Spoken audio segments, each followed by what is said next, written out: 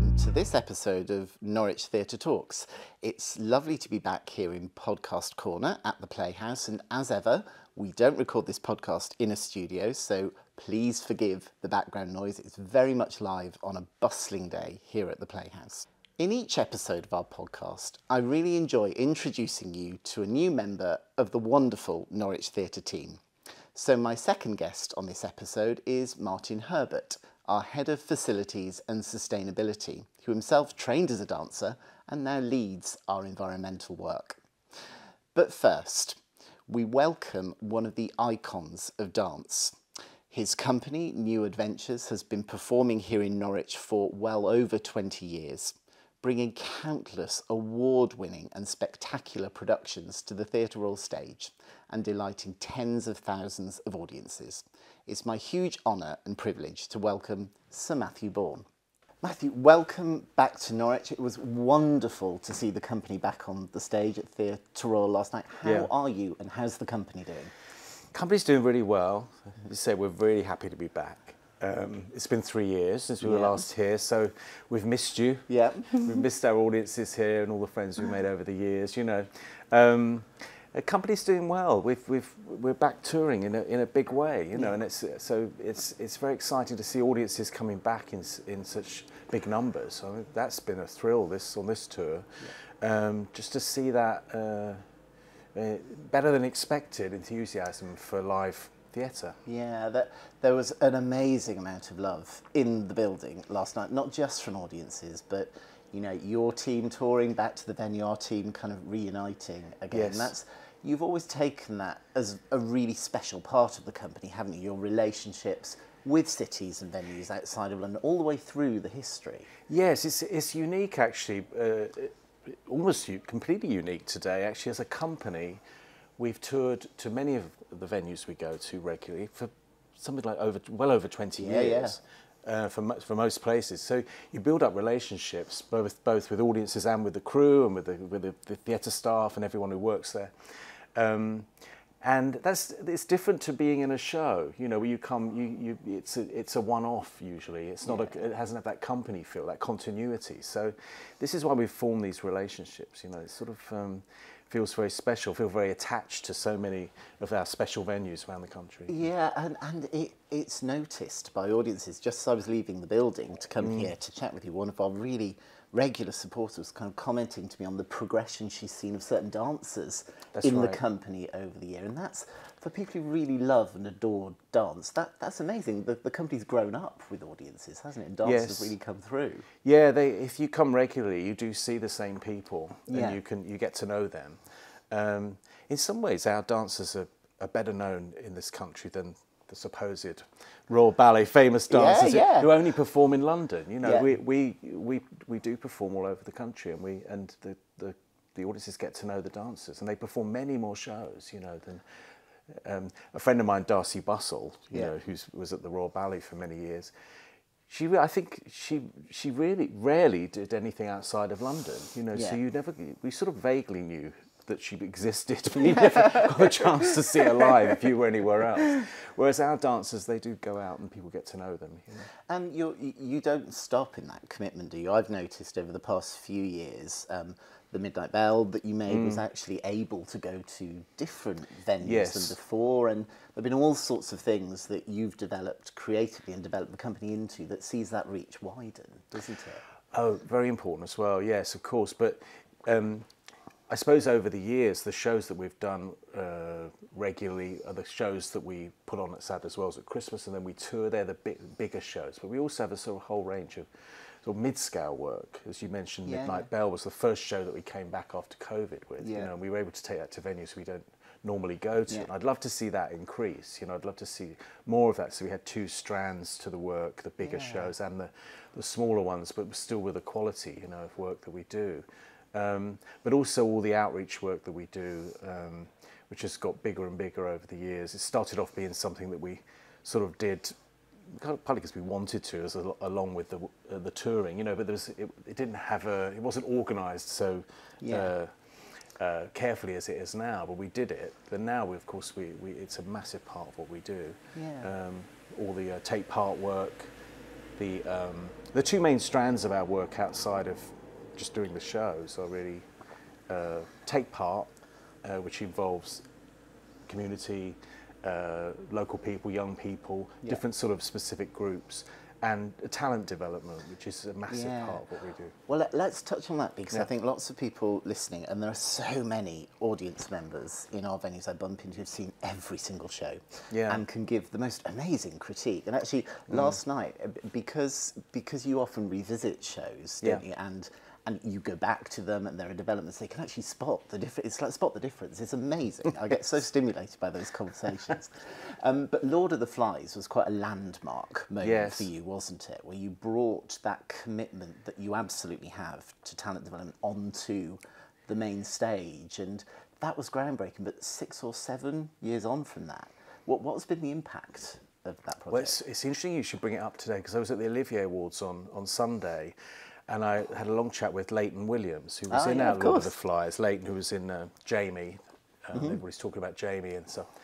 And while we were talking, at least 3 young guys came up to us and said, "Do you remember me? I was in Lord of the Flies. Now I'm in Book of Mormon, or I'm in Newsies, or something." You know, they were. That was amazing, because of course you don't recognise them, because they're so much older. They've grown. But it feels great, you know, and that was a very clear example of the legacy of that show. And it was about sort of taking young guys, boys and young men, I would say, who found some interest in performance, not specifically dance. It could have been dance, but it could just be theatre. And they didn't have to be skilled in any way, but they were brought into this production and given a taste of what it was like to be in a big show. And for many of them, it was sort of life-changing. Yeah. Well, we've a kind of local hero, local successor, Ashton Hall, who came through the Lord of the Flies project here. And again, he's part of our artist advisory group here now. We sort of talk to him a lot. A real success story. And yeah, as you say, totally life-changing, but sector-changing as well, surely, in terms of, you know, bringing new and different people to dance. Yes, that was all part of the process of finding the young people to be in it. It was more hard to find, hard to get at young people, not the ones who were already, you know, in a local theatre group or ballet classes or whatever it may be. It was to find those young guys who didn't necessarily think it was for them, and sort of to search a bit wider, and to find local talent in each place we went. And as you say, you know, that's enriched the local community, but also has gone on to into the bigger sort of world of performance and West End and whatever it may be. So it's been quite wide, and we've had. I can give you 2 examples of how extraordinary the show was. One young guy, it was the classic story. I either wanted to, I could have been a rugby player, which he was very good at. He was actually in trials for sort of national teams. Or dance. He chose dance. He's now starring in Dirty Dancing at the Dominion in London. He's the star of the show. He plays the Patrick Swayze role. Another guy who was in the show is in the Magic Mike show. Oh wow! So he went in a completely different direction, but kind of worked for him, you know. And he's a lovely guy.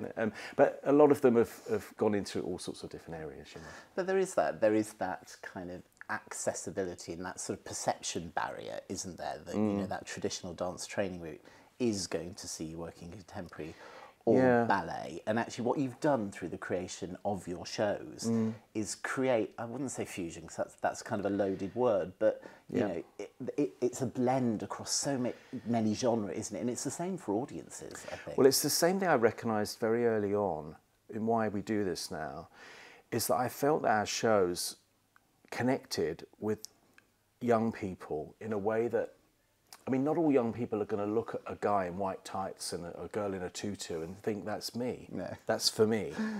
Some will, and that's great. No, don't have a problem with that. Obviously, you know, they could be very inspiring, but not all young people are going to feel that. And I felt our shows represented people that young people could identify with.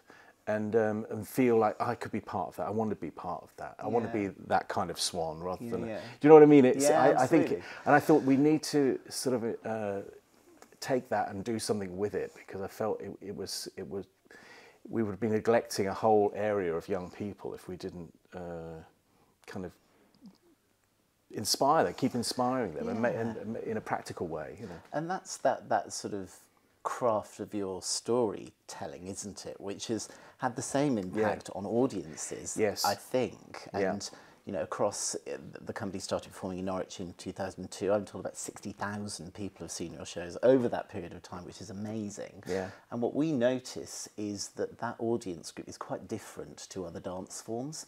Actually, you see much more crossover with musicals and drama because of the way you tell your stories. Was that an intentional approach, or did it evolve for you? It's sort of intentional and not. I know that what I do when I make a piece is that I try to put myself in the position of someone who knows nothing. Yeah. And it could be an older person, it could be a young person, doesn't matter, you know. Because there's so much intimidation about going to see a ballet, you know, and people feel they've got to have some sort of codified knowledge and special knowledge, and they're not going to get it. So I always put myself in that position. My job is, you buy your ticket, you sit there, the curtain goes up, I tell you a story, you know, and you shouldn't need to have read anything beforehand. So I've always approached things in that way, to try and explain what we're doing, you know, so that it's not mysterious. So there's that, but also I think it has a lot to do with the way the shows look, the way they're costumed. They tend to be, I suppose, in many of the shows, more naturalistic looking costumes, more like you'd have in a play or a film or something. I don't have scenarios in programs because I feel people want to learn about the story while they're watching it. And I always think you don't want to know the end of a movie when you go, otherwise you don't want to see it. You've spoiled the whole thing. So I think all those sort of things help and make people trust you. I think that's the thing that's happened over the years. People trust us to tell them a story, and that it's not going to be a difficult watch. Yeah. You know. And just back to that point around revisiting, which you have done with shows, haven't you? Is that about making the shows, making sure they're relevant, or is it about a kind of perfectionism? Is it that you can't leave them alone? It's all those things you just said. I suppose perfectionism does come into it, and it's not that so much. It's, I think with the distance of time, you've always feel you can approach it in a fresh way. Yeah. And so you and there's all little things you think, oh, I wish I'd done that. So you can then do it. You know, I love reviving work. I know that a lot of artists don't. You know, it's all about the new. But I've always found I can make the shows better and richer. And as time's gone by, we've reworked them design-wise and in other ways as well. So I think there's always something you can do. But also, as you say, I think you have to have an eye on how things have changed, how times have changed when you're reviving a show. Because some of them were, 20, 30 years ago now, some of the early ones. And attitudes change, you have to have an eye on that as well. So, and sometimes it can be pointed out to you because you're so used to the show as it is. Yeah. And you haven't quite sort of, I think, oh yes, I suppose that could be seen in that way now. Yeah. So you do have to have an eye on that. You have to be clever about it. You can't just say this is it. Reproduce something. And of course, the early shows you were given that adage, pioneering, weren't you? And I'm always curious when people have that name pioneer attached to them. Does that feel like a kind of weight around your neck? Is it something that you don't wake up every morning and say, hi, I'm a pioneer, obviously. Yeah. But is it a bit of a shackle, that sense to keep pushing boundaries and to shock even? Well, it's a funny thing that's happened to us over the years, I suppose. I don't think I did set out to do that in a way. And what seemed to be very different when we first did things and was labelled, well, some people were sort of shocked by what we did, with Swan Lake and things like that. There were people walking out and stuff like that. Or people expecting a version that they knew already. A lot of the titles I've done are very famous titles, and there's an expectation. What's happened over the years with our audiences, I think, is that they want it to be different now. They expect it to be different. So there is an expectation, like you were saying, of you've got to deliver that. But that's kind of the way I work anyway. I take a famous piece and I ask a lot of questions about it. Yeah. What if? A lot of what ifs. We change the time or change the sex or do whatever it is. But audiences want that now. They're almost disappointed if it's a bit too conventional. Yeah. And a show like Swan Lake, two men dancing together in 1995 was something people couldn't, some people, not everyone, a lot of people loved it, but some people couldn't handle. And it was seen to be, it was always talked about as, you know, was it feathers ruffled in the ballet world, and the bad boy of the ballet, I was called one. I'm not even from the ballet. But yeah, and now it's, you know, it's a Christmas show at Sadler's Wells in London. It's it bring the family. Absolutely. It's a complete, you know, all that over that time, it's become a national sort of institution. Yeah. You mentioned it there. You are from the ballet. That's kind of where you came from. But actually, your career went into making and choreographing shows. Yeah, well, I'm not really from. No, I'm not from the ballet. I'm really not. Yeah. I liked it. I enjoyed it, but I didn't really see my first ballet till I was 18. Yeah.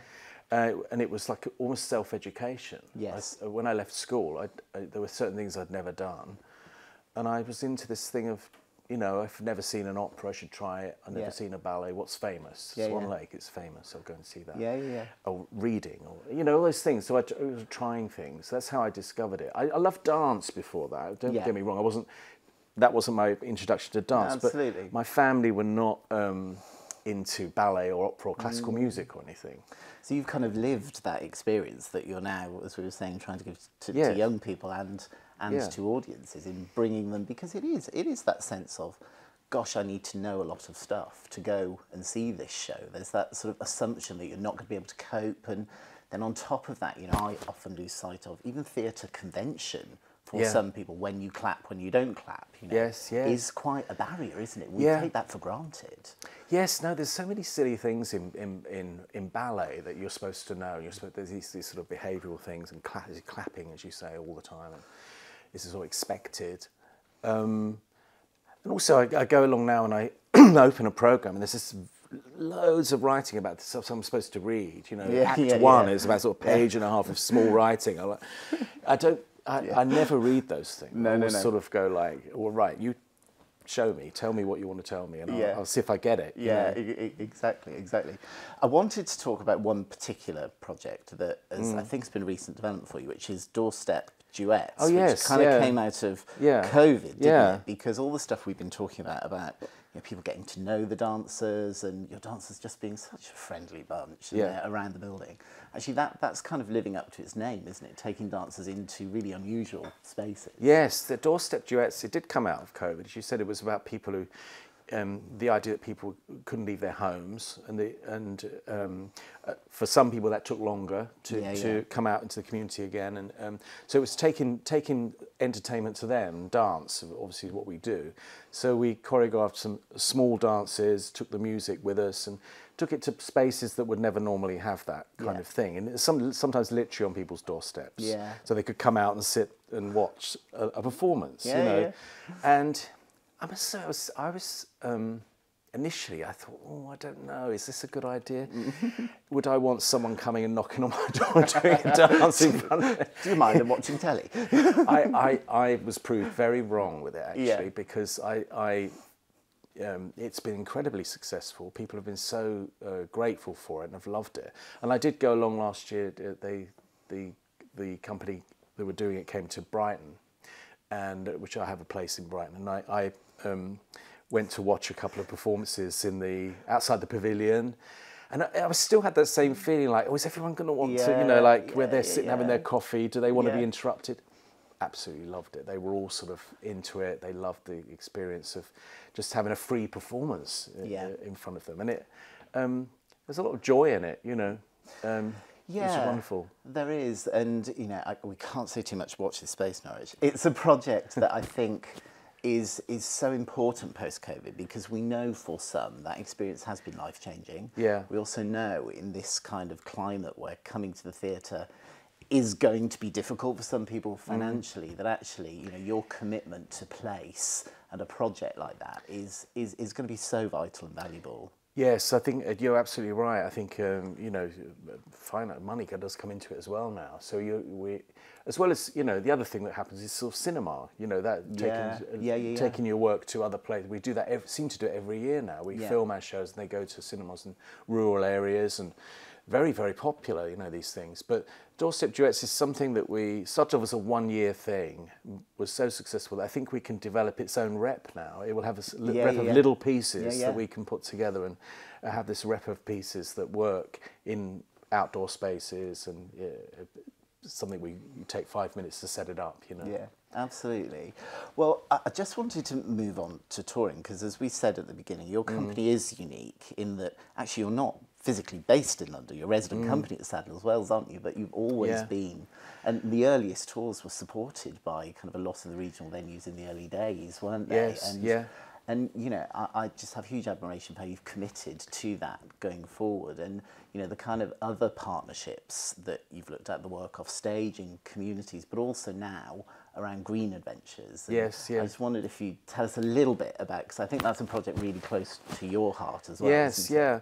Well, you know, the touring is, we are a touring company. So I don't say we're based anywhere, really. We're always somewhere, but somewhere different.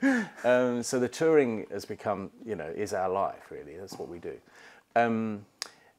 And the Green Adventures thing that we started a few years back was just to try and create models for touring that is more green, you know, and is aware of those things, and to try and work alongside groups that knew more about it than we did, and to sort of, so they could come in and advise us on what would be the most green way of doing what we did. Yeah. And it's become something that we've become much more knowledgeable about. Now we sort of industry leader on it, and I think Arts Council are very happy that we're doing this, and it's part of something we're leading on with other companies. So we talk to other companies about, and the venues as well. Some of the venues who would like some help on that and what to do. And so it's baby steps in some ways, you know, but it's important that we all do our part, you know, and we're all thinking about those things, and it shouldn't be something just as a touring company that we ignore. So it's sort of become an important part, and should become an important part of what we all do. Absolutely. I mean, we're in the middle, 3 months into a year-long programme across our venues around climate stories. And we specifically chose that title because we've all got a story to tell about what we're doing or what we have done, but it is one big jigsaw piece, isn't it? It's an amount of effort within your means from a lot of different people that's really going to affect change, particularly in our sector, I think. Yes, it's little things in each area of what we do that may seem like small things, but the impact, if we all do that, then the impact it's enormous, but it needs to happen as well. It's interesting you're doing that as well across. There's nothing more important really at the moment. No, there isn't, and it has to be that concerted effort. And it's very easy, I think, particularly when you run a building, and certainly I think when you tour, and you know, there's so much of that involves trucks and all the rest of it, to go, well, actually, how could we possibly? But there are the small things, you know, which when we partnered with Sadler's Wells a couple of years ago, you know, the work around just you know, disposable plastic side stage, you know, even small things like that, because it affects behaviour change, doesn't it? You know, by leading by example. And I think the support from your dancers individually and bringing them on board as champions for this work was vital, wasn't it? Yes, we have champions who in each company that we have, you know, that keep an eye on things and how we're doing things. But I've learned so much from it as well about how you wash the costumes. There are ways of doing that in a much greener way. You know, fascinating. As I say, each department has discovered new things, new ways of doing things that I knew nothing about. Well, one of the things that we're really pleased about is that we'll be re-beginning that partnership with Green Adventures this year as part of our year of telling climate stories, and really looking forward to sharing some of that. Now, thank you very much for giving the time to talk to us, Matthew. I've got one, just as I was leaving the building just now, I was talking to one of our huge supporters who said, you've got to ask him this. Are you ready? Yes. Are you ready for this question? Well, I don't know. The question was, you've created many amazing characters that we've all seen in your different shows. And if you could play one of your characters, which one would you choose to play? Yes, it's quite an easy answer, actually, for me, that one. Because it's actually in this current show that's on this week. The Caraboss Caradoc role, where we have a male dancer who plays both the mother and the son of the same character. played by the same person. So you play a female role, Caraboss, and then by the time you get to Act 2, she's died, and the son then takes over, played by the same dancer. Yeah. So you get a transformation in the middle. It's one of those roles that's sort of, I always feel I could do better than anyone else who's doing it. I shouldn't say that. And not now, but when I was, when I was performing, it's a role that requires so much presence and charisma, and you sort of always think you can do that. But I would love to do that. It's partly because it's an evil character, it's a villainous character, and I think they're always a lot more fun. Absolutely. Matthew, thank you very, very much for joining me in Podcast Corner. Thank you, as ever, for bringing the company back to Norwich, and here's to all the exciting things over the coming years. Thank you. It's such a pleasure to be back. Thank you, Stephen.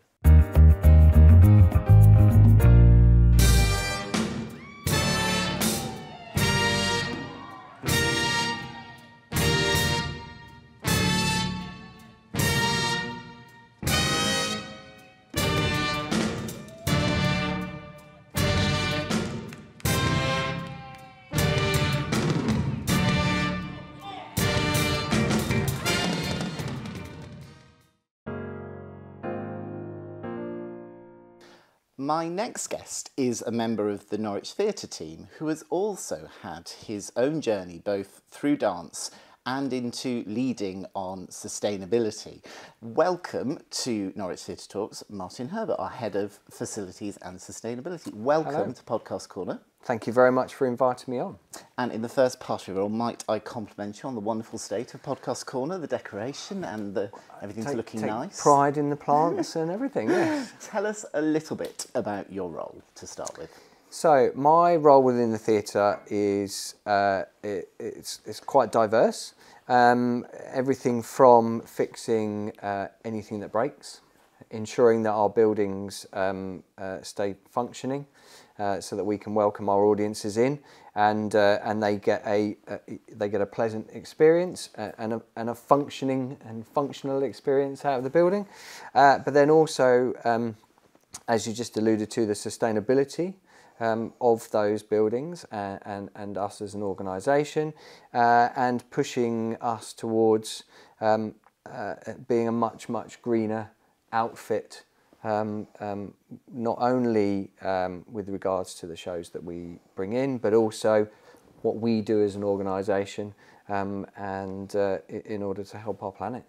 Absolutely. Now, people might not realise that with about 500,000 people passing through these buildings every year, it takes quite a lot to keep them working and looking good.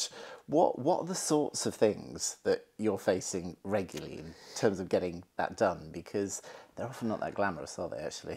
They're not glamorous jobs. Maybe I don't go into too much detail on the non-glamorous jobs. But I mean, ultimately, like you say, it's footfall. You only have to look at your own house and how frequently you use things. And then you just multiply that, and it can be very simple things, but it's ensuring our building is safe, ensuring there's no trip hazards, anything. My day is so varied. I can walk in the morning with a plan, and then it goes nothing like the plan for the day, and that's just part and parcel of looking after buildings that are used in such a in such a great way. So. Our very own Mr. Fix-It. Yes. But your entry point into working in the arts came from a performance place, didn't Yes, it did, Which yeah. is our lovely segue between my interview with Matthew, because it started in dance for you, didn't it? Yeah, it did, certainly. I think back in the day when Saturday morning dance classes were something that you either attended or you got dragged along to. My younger sister attended and I got dragged along to, and from what I understand, I made the decision one day to join in, and that just ignited my passion for dance, and I was very fortunate to be able to pursue that as a career. I trained professionally from the age of 11 right the way through to the age of 19, and then went on and had a 10-year career as a performer. Wow.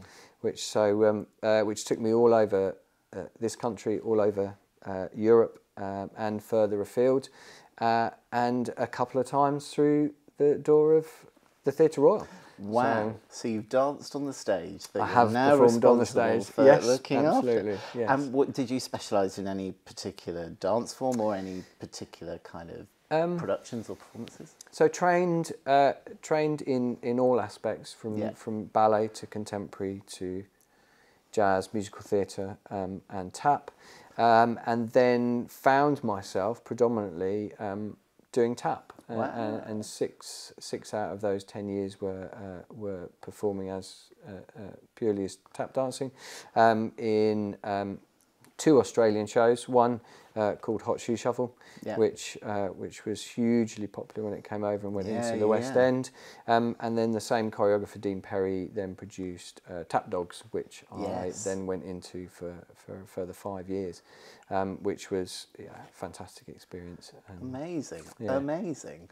And when was that moment where you supposed to be very, very successful and really kind of sought after skill? You know, we've all heard bad tap dancing, and we've all heard really amazing tap dancing. And when did you decide that actually you were going to move beyond performance into the kind of broader element of what theatres and venues do? I think I always had a kind of a passion for everything with regards to theatre. So when I stopped performing, unfortunately through injury, but I stopped performing, I then went down the backstage route and the technical route. Okay. That then evolved. I worked at a theatre in Ipswich, and we developed the technical team there, and then that took me on to front house roles as well, which as a performer I felt that I offered that little bit more insight. So and it really helps me in the job that I'm doing now, because I, as a performer, and we know that sometimes they can be a little bit precious, artists, when they come through the door. I know and understand what they expect from our venues, and what makes their experience a whole lot better. So I can take that experience and knowledge and apply that to my role, and ultimately try and give us a better receiving space for them. That's a really powerful story, isn't it, for young people that might be considering going through that training and entering into the profession. Absolutely. That actually, where their concerns might be about, is there longevity in this, is there security in this, that actually there are opportunities to switch, and that's okay, because often, and I know this from my own training, it is drummed into you must do that your whole career, and that's what success looks like, whereas actually it can be different. As performers, you are by nature of what you need to do, and the training involved to get you to to a level of performance takes a lot of time, and you are in theory an athlete, and it can end at any point. You can pick up an injury, just like footballers, just like any other athlete. Or any other job, to be fair, a workplace injury of some description, but you can pick up that injury, and that's the point where you have to then rethink, and it's an amazing area to work in, because, as you just said, the angles you can go, the directions you can go, that you might not necessarily even think you would find yourself doing when you first entered into training. When I started dancing, there was still a huge stigma attached to it. There were there weren't as many male dancers.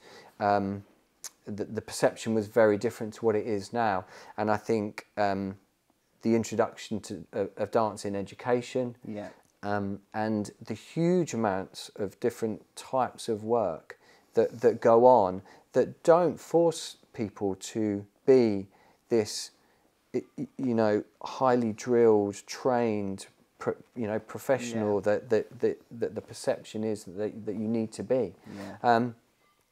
It's great. It's great to have that out there, and you can go in any direction from being the performer to operating the lights to taking those companies out on tour, to being the support behind those companies. But having that understanding of what it is to be the person that stands in the wings and it's on you. And actually there is a particular mindset which, and I feel it myself having performed, but it's amazing to hear you play it back, that empathy, that understanding of what that takes, and that still informs, you know, your work, even though the work is now very different on a day-to-day basis. And you know, as a performer, you are the one that the people are paying to see. They're paying to see the experience. But you need that support. You need that support from everybody behind you. You know, and moving with the times and trying to be, you know, greener is a huge challenge, and it's a great challenge to have. And that's going to be your challenge now, isn't it, over the next few years? And we're talking at this point whilst we're in the middle of our Creative Matters Climate Stories. And we've always said that part of that for us as Norwich Theatre is about reaffirming our own pledges and our own commitments throughout these next few years. Just tell us a little bit about what's on your mind around where we start, what we need to reinvigorate, and what we're kind of aiming for. I think little things. It's going to take every department across the organisation to do their small bit to push us in the right direction. As you've just alluded to, we have a huge amount of people come through our doors, and as an organisation, we need to be seen to be making a difference and doing things. We are a huge platform for it because we have such a footfall through the door. So, I mean, my pledge is to just work with the organisation, work with the team, but also reach out to those that are already doing it. And liaise with other venues, touring companies, and any organisation that we can pick just little bits and pieces of, that will make a huge difference. And also it's, you know, it's very much about perception, because if we don't do these things and we're not seen to be making improvements and going in the right direction, it can be, you know, it can be a detrimental thing to the business. So we'll just push to be as green as possible. We've got a green wall going up this year. That's been planted up this year, which is great, and we can use that, and we can use products off of that within our restaurants and buildings and stuff. So lots of exciting things, I hope, to take us forwards. We look forward to sharing more of that as we go along. Now I'm going to return. Thank you for joining us. I've one thing to return to, which is dance. I heard that at a Panto Christmas party, I think maybe a Secret Santa, there was a tap performance from you. Are we going to see that again? Can we book you back into Norwich Theatre Talks for this? If you so wish, I'm sure I could do that. There was, yes, I was. The shoes came back out. They got dusted off, and it was fantastic, and a great little add-on for the cast and crew as well, because I keep it quite under wraps. So it was a little bit of a surprise to some. So we may have just exposed it. Martyn, thank you very much for joining us. You're very welcome indeed. For all your work on driving forward our green agenda. Thank you very much. You're very welcome. Thank you. Thank you very much for joining us here for this episode of Norwich Theatre Talks. As always, we love hearing your feedback. Join in the discussion. Tell us what you thought about the conversation today, and even please do recommend guests you'd like us to try and bring into Podcast Corner. We look forward to seeing you for the next episode.